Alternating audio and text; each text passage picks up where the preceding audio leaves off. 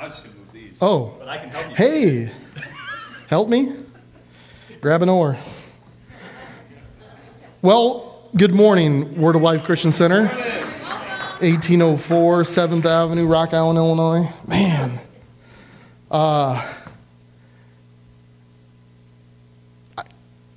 I'm here because I was born in the house. Pretty much. I was a good Catholic kid. Went to church.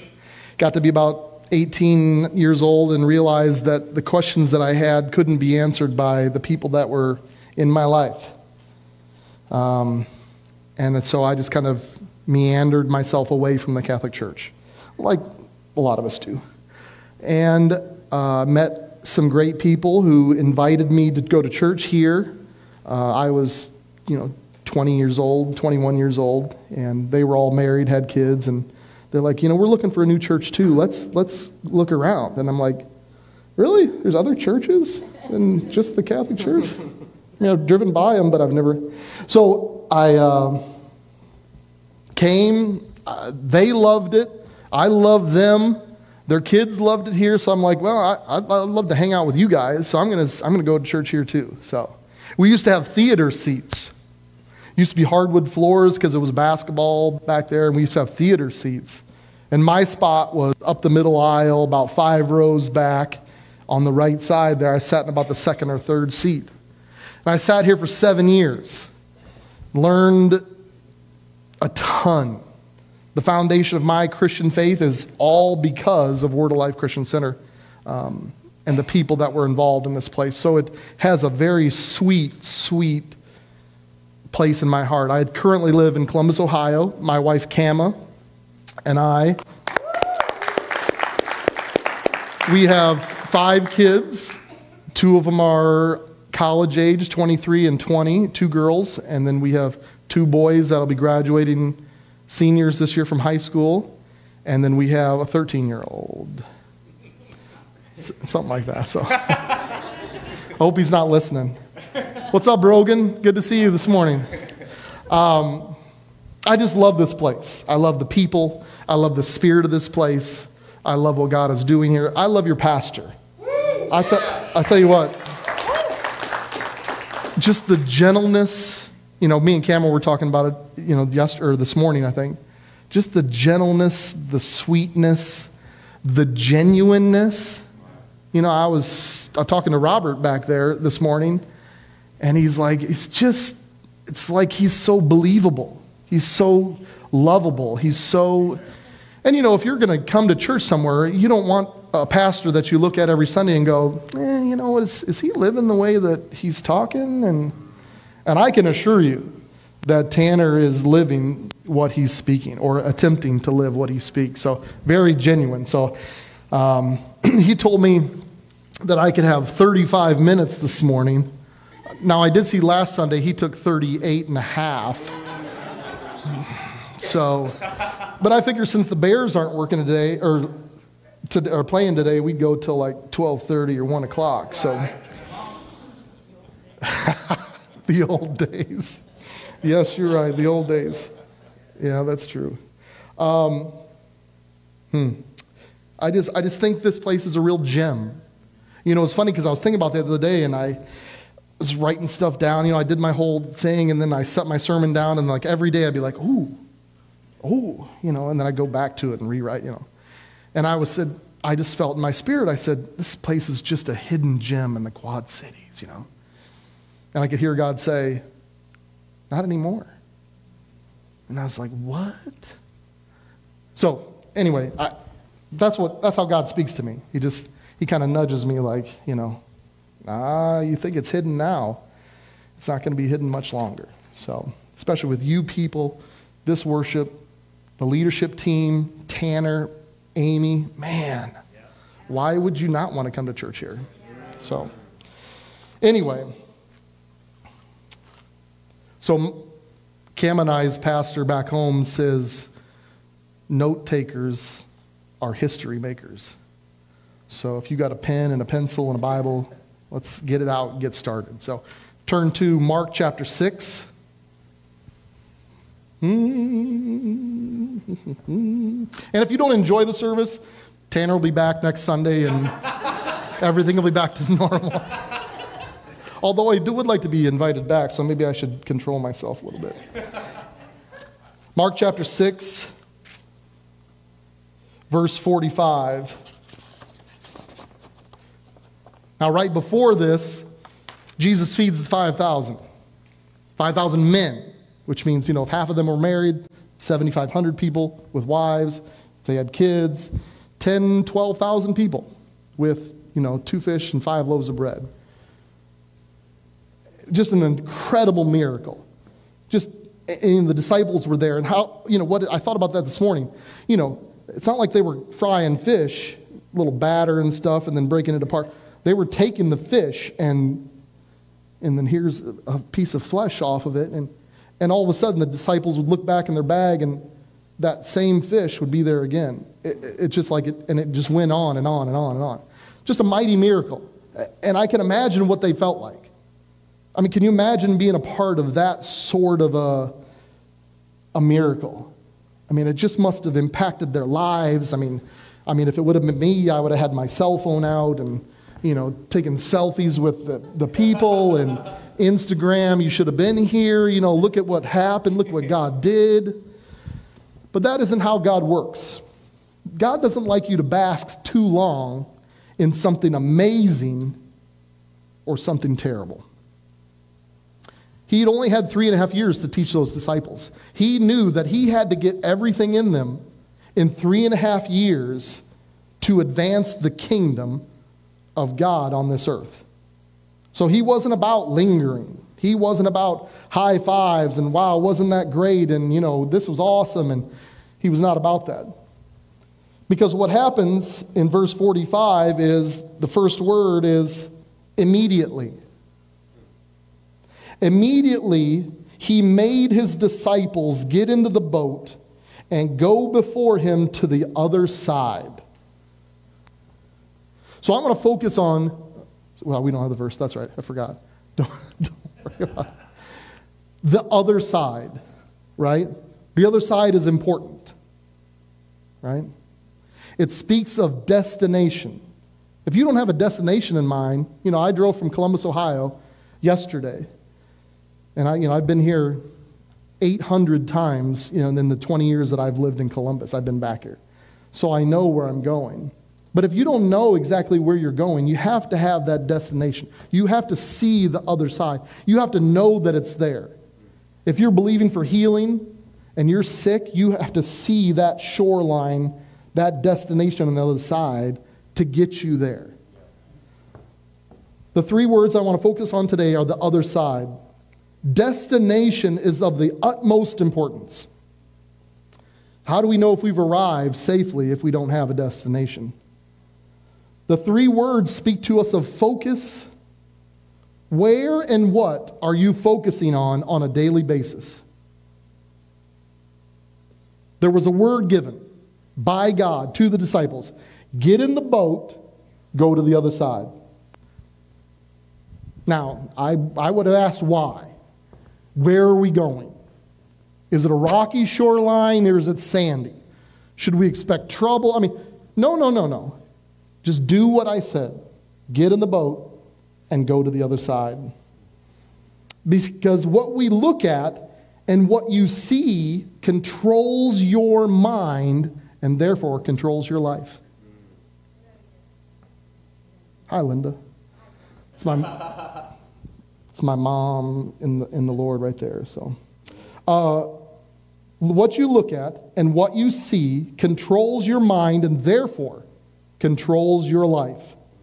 Proverbs 29:18 says, "Where there is no vision, the people perish."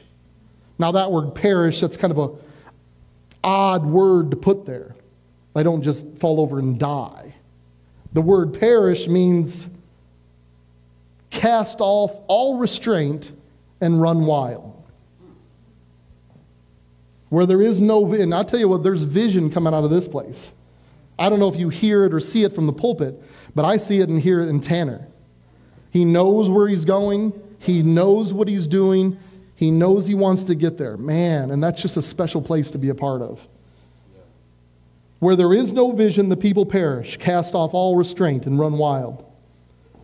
What we focus on grows. What we focus on gets bigger. It consumes our life. It comes alive. So what are you focusing on? Because what happened when those disciples got in the boat? They got to the middle. Why is it that you get to the middle of stuff and then the winds come up and the waves come up? Why couldn't they have just right at the shore looked out and go, ew, it looks kind of windy and look at those waves out there. We better not get in the boat and go. No, Jesus has flat calm until they get to the middle. And all of a sudden, the winds and the waves start coming up. What we put our focus on grows, comes alive, consumes our time, becomes what we see most often, and ultimately controls our mind. And what controls our mind controls our future. What are you looking at? What is gaining your attention? Is it the Word of God that He's spoken and you're trying to obey? Or is it the winds and the waves that are coming into your life? Because light will give you the opportunity to look away from the Word and focus on the wind and the waves. Will you take that opportunity, or will you continue to look and work on the Word, stand on the Word, and believe that? Too many in the church have been focusing on the wrong things, and because we struggle in our minds to see the shoreline in the distance, we often lose faith.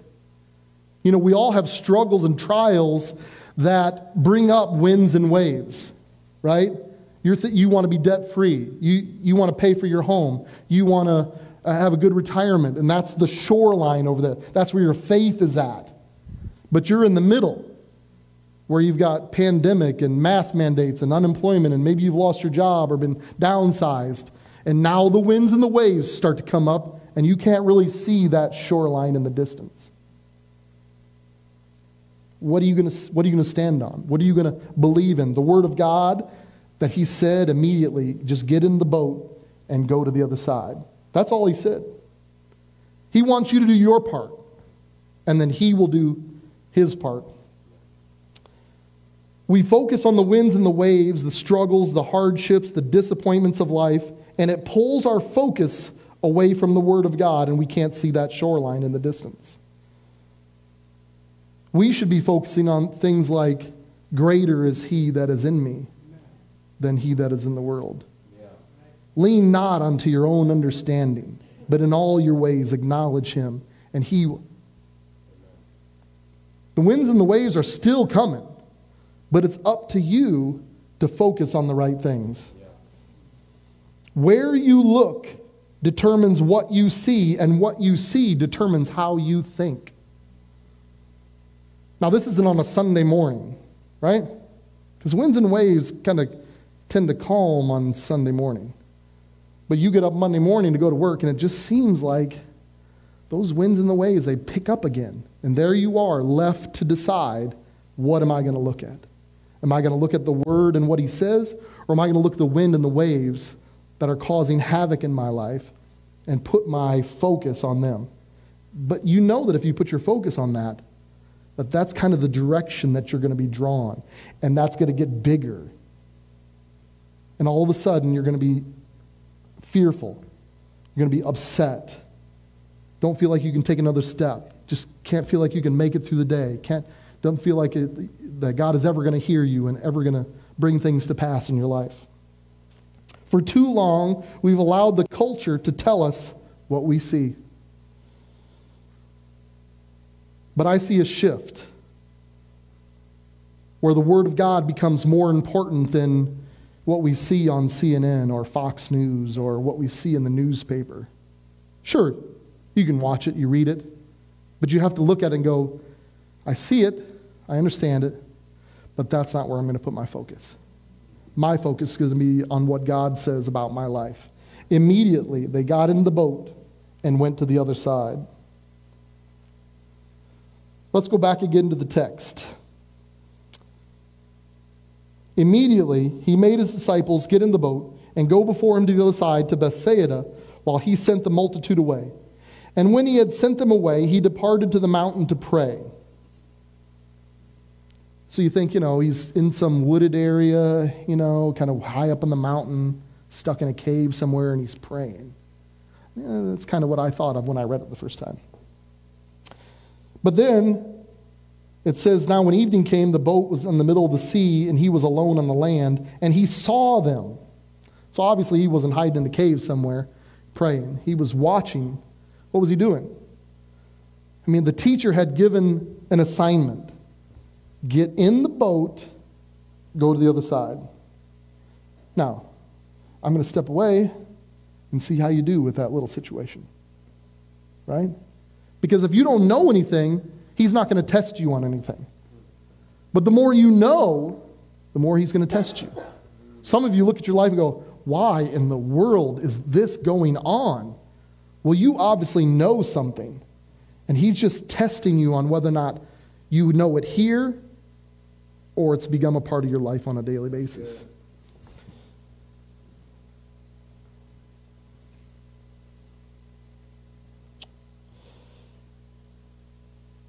They've just been a part of that great miracle, the loaves and the fishes. And now he gives them a new focus and a new goal. Get in the boat and go to the other side.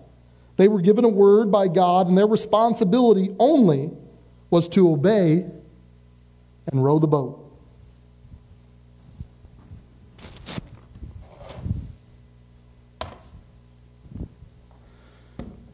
That was their job. They weren't told, now make sure you make it over there to where those lush gardens are and the sand is really nice and smooth as you come up. No. He just said, get in the boat, go to the other side.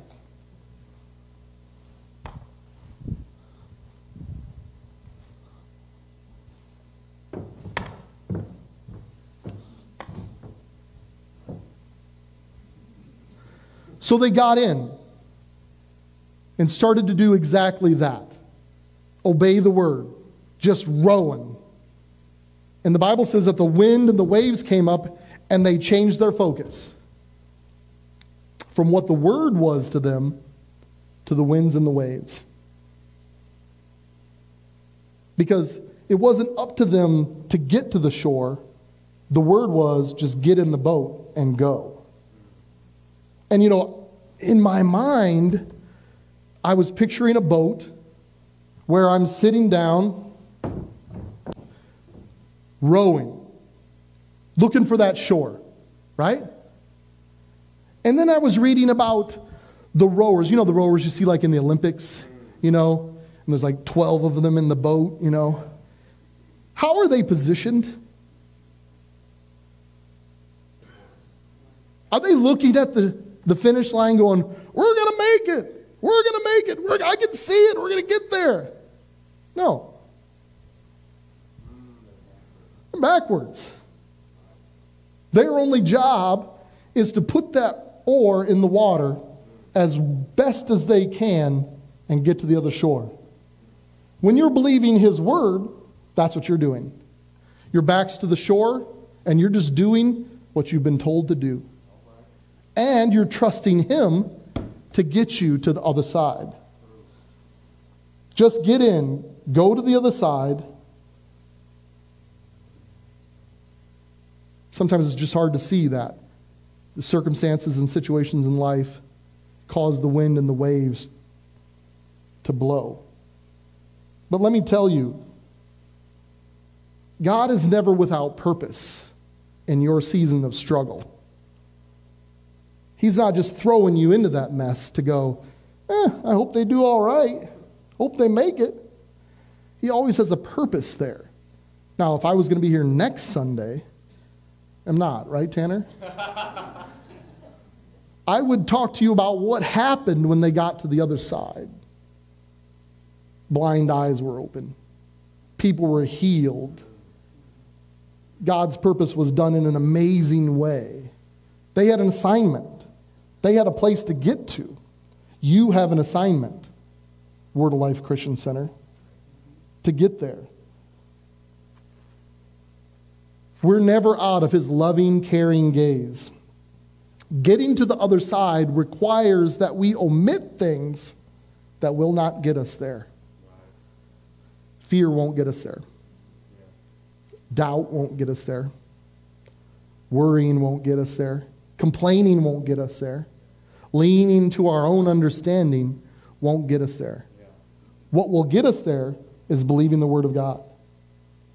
It's funny, the other thing that I had in my mind before I talked about or read about and studied about the boat was I saw all of us in our own boat, kind of like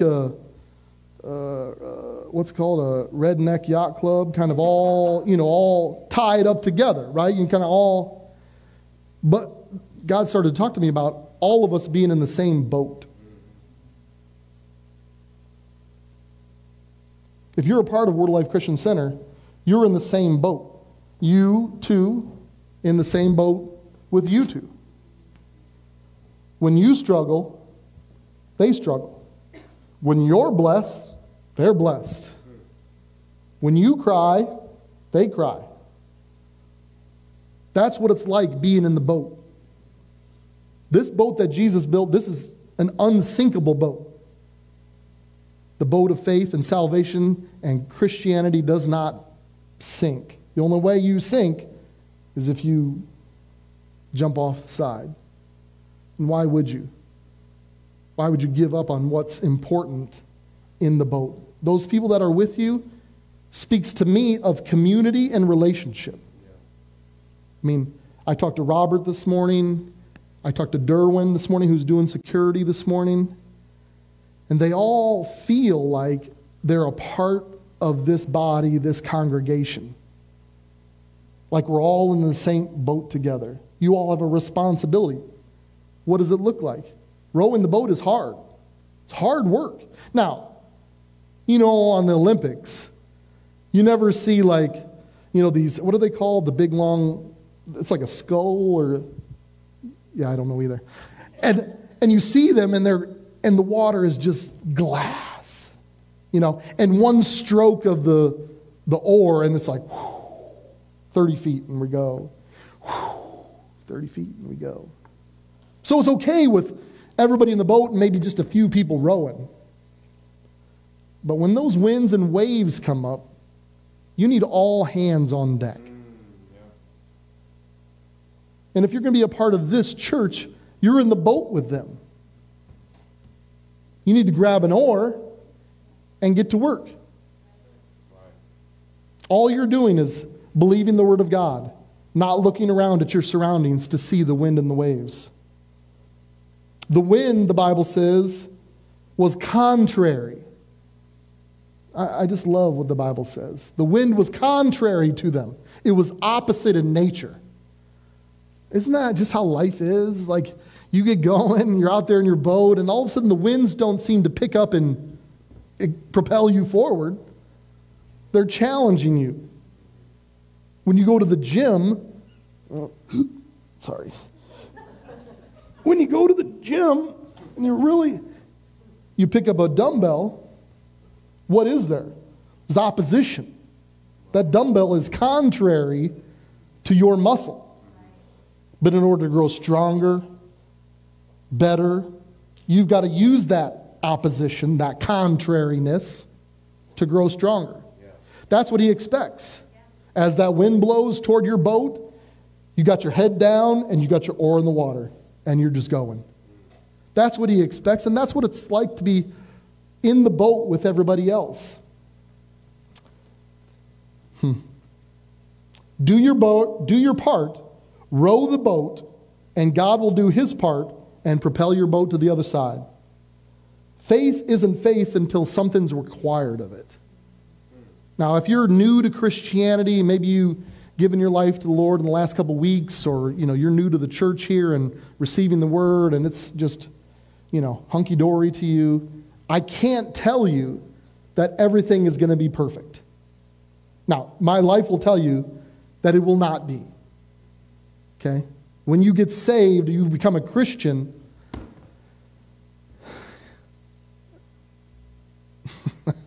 I hate to say it that way. When you become a Christian, it's not like it's all a bed of roses, right? There's issues, there's difficulties that come up, and you need to be focused on what this word says rather than the winds and the waves that come up. Know this, in your life, the wind and the waves if they can't bring destruction, they will always bring distraction. Well, I don't think I need to go to church every Sunday. I mean, it's every Sunday, so if I miss one, it's like I can just come the next Sunday and, But not when you're in the boat. Someone may need you. Someone may need that hug that you give, that word of encouragement to say, man, I missed you last week. How's it going? We prayed for you like 2 weeks ago. What's up, man? I just keep the faith. Keep believing. That's the type of church I want to go to. And if the church is like that, I want to be there every week. And if you don't find somebody like that, be that person. Every time you come in the door looking for someone. Boy, it's just so good to see you. I know God's doing something great in my life. Well, my family is really struggling. Let's pray. Let's just believe the word. Believe what God says about your situation. Let's pray together. Man. Because that's what happens in the ship. A new member comes in the boat, in the ship. It's like, hey, I'm John. This is Tanner. This is Amy. This is Rachel. This is Linda. We're in the boat together. Oh, well, I'm struggling, oh, you are? Let's help you. We can do that. Yeah, you need some groceries? Yeah, we can do that for you. Really? Yeah, you're a part of the boat. You're in it. Now here, grab an oar, start rowing. Because we're not staying here. The oar is meant to propel, to go, to move. And that's what we're doing. We're moving to the other side. Rowing is hard. Rowing is work. What does rowing look like? Rowing looks like prayer. Rowing looks like giving. Well, I'm giving my money to the church. I worked for it. And I've got bills to pay. What are you looking at? Are you looking at the winds and the waves? Or do you see a shoreline in the distance where you're debt-free, where your church is debt-free, where your pastor is well paid, where if someone comes into the congregation, doesn't have anything, you can say, hey, come with me. This afternoon, let's go to Target. I got $500. Let's just buy you 6 or 7 new outfits. You're newly saved and you need an apartment. Wonderful. I know a place. I'll put the down payment down for you. That's what the church is like. That's what being in the same boat is. You know what I mean? Often in the church, too many people on the boat. Oh, shoot. Should I say that or not? I am the guest, right? And I don't have to come back. Often in the church, too many people on the boat aren't using the oar that they've been given. And that, like I said, that's fine when everything's, the water's like glass in one little row and your boat just... But when things get crazy, you need all hands on deck. Everybody with an oar has to be on their side of the boat getting stuff done. Can you imagine what it must have felt like to row ferociously and it looks like you're making no progress? I mean, that must have been them.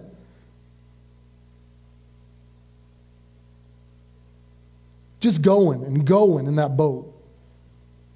And you can't tell if you're any closer to the shoreline or not. What do? Just keep rowing. Well, it's hard out here. Welcome to the club. Grab your oar, get to work. The victory, hear me,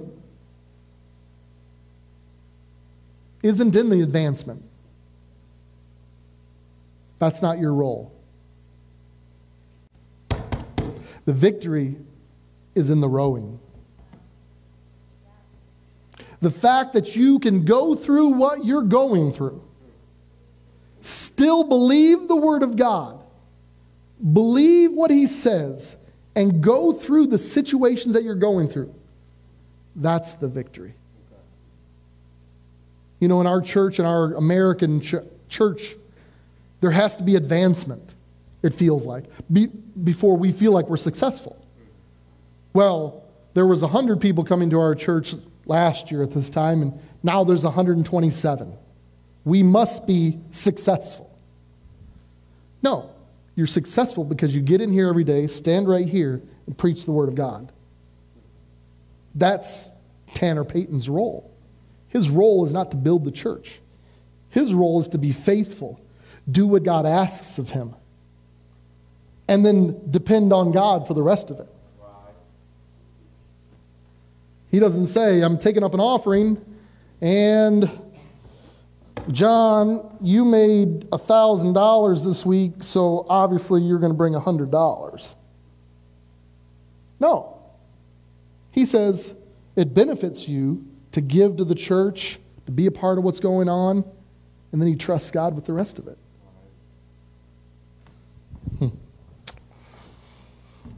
Rowers have a picture in their minds. Now they have to, because they're facing the wrong way. So they have to have a picture in their mind of what that shoreline looks like. What's in your mind? What are you concentrating on? What takes your focus? Is it the Word of God, or is it the winds and the waves that come through life? Choice is yours.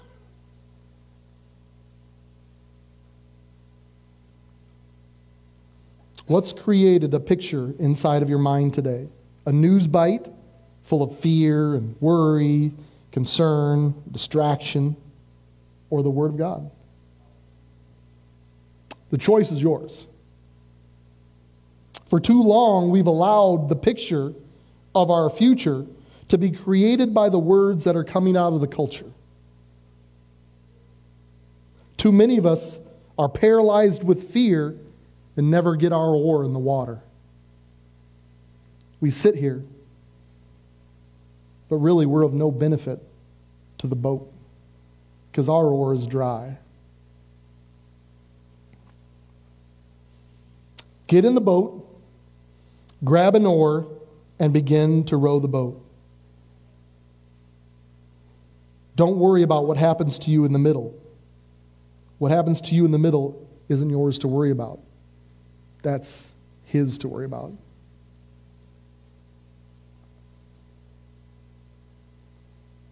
No wave. And you know, some of us had bigger waves than others. Right, Rachel? Linda? Some of our waves are pretty big. But no wave is bigger than the Word of God that's on the inside of you. If you put it into practice. Cam and I tell our 3rd through 5th graders, this is the Bible. You have to read it. And then, you got to put it into practice. Otherwise, it does you no benefit. I hand you this oar. You take that kayak out, set it in the water. You sit in that kayak nice time to get your feet right. Hold that thing like this, and it never gets wet. You'll never go anywhere. The problem with that is you're not the only one in the boat. Everybody else is going with you to the other side. And if they're struggling and rowing, you have to come alongside and say, man, let me get my oar in the water. Let's do this together.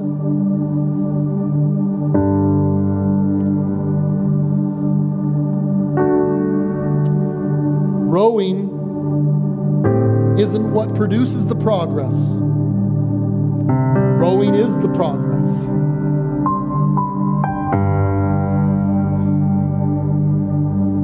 That that you can continue to row in spite of the circumstances, that's the progress. Don't worry about where your boat is in conjunction with the other shoreline. Just row the boat. You'll get there. Well, I've been believing for this healing for 2 years. That's all right. You're in the middle. Somewhere in the middle. You're not at the shoreline yet. Keep believing. Well, still in debt a little bit. Keep believing. Keep sowing. Keep doing what God's word says to do. And eventually, you will get there. You have an assignment on that other shoreline. They did amazing things when they got there. But they couldn't have got there if they weren't putting that oar in the water and rowing that boat the whole time. Because you give up an oar, and all of a sudden you were making progress. Now you're going backwards. Faith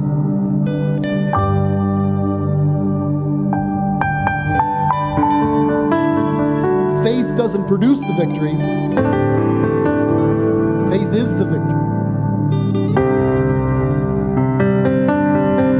Let me say that again. Faith doesn't produce the victory. Faith is the victory. Continue to believe on a daily basis. Well, my wife, she's been sick for 6 years. Keep believing. We don't see anything. Row the boat. Keep believing. Keep standing on His word. Eventually, you will get to the other side. None of us get there without everybody else. It's not a race.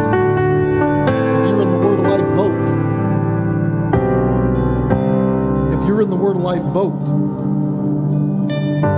if you're in the Word of Life boat, you've made a commitment.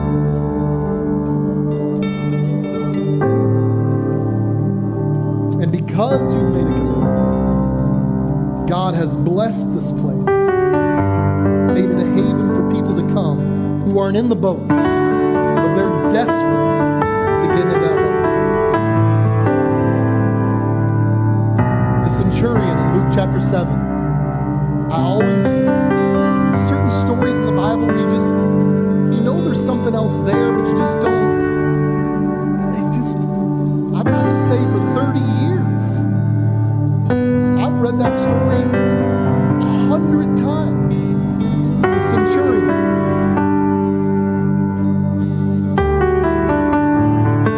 And he says to Jesus, "Oh, you don't have to come to my house. Just say the word, and my daughter will be healed, or my servant will be healed." And Jesus says, it has always freaked me out. He turns to his disciples and says, "I have not seen in Israel greater faith than this right here." I'm like, what? Nothing happened. There was no progress. Jesus wasn't looking at the progress. What was he looking at? The man's faith. Come on. Don't be distracted by a lack of progress. Faith is the progress. Ecclesiastes 11:4 says, "He who observes the wind will not sow." Now that word sow in church, you probably think of money. I'll give you the John Pauwels translation. "He who observes the wind will not act in faith, or he who observes the wind will not row." If what you're seeing is the worst of life and that's what you're focused on, you will not row. But the boat needs you to row because we need to get to the other side together. One last scripture verse. Thank you. 1 John 5:4. "For whatever is born of God overcomes the world. Are you born again? Have you accepted Jesus as your Savior? If you have, wait, you have overcome the world. Come on, I'm just a 22-year-old guy, just a 45-year-old woman. What do you mean I've overcome the world? For whoever is born of God overcomes the world. And this is the victory that has overcome the world. This is the victory that, you've overcome the world with this, even your faith.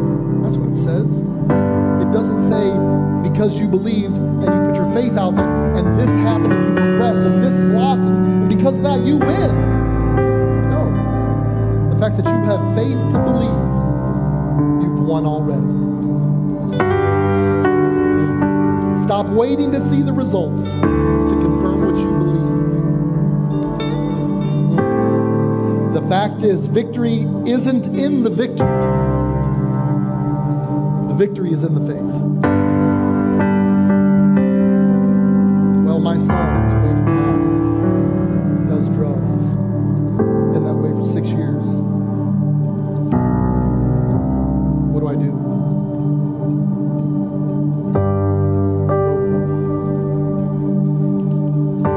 Keep believing that. Don't look at the wins and the ways. They're there. You can see them. But it's not what I put my focus on. It's not what I put my attention on. The fact that you can believe and hold tight to His word in the midst of the storm, in the middle of the darkest night, that's the victory. Hold on. How could you ever be wrong if you're believing God in faith? Some of us think, I must have done something wrong because I stood in faith and nothing's happened. You can't go wrong believing God. I'm just sorry. It just can't happen. You can't go wrong believing His word. It just won't happen. You're in the boat. Grab an oar. Get to work.